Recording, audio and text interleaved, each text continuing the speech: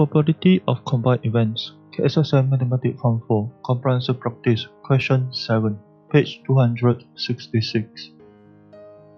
It is given that event A and event B are two mutually exclusive events, and the probability of event A is 1/3. Event A and event B are two mutually exclusive events can be illustrated as Venn diagram. Then we write 1/3 inside the circle of event A.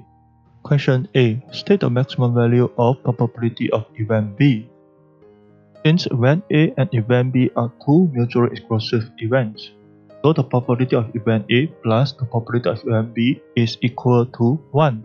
So the probability of event B is 1 minus the probability of event A, which is 1/3.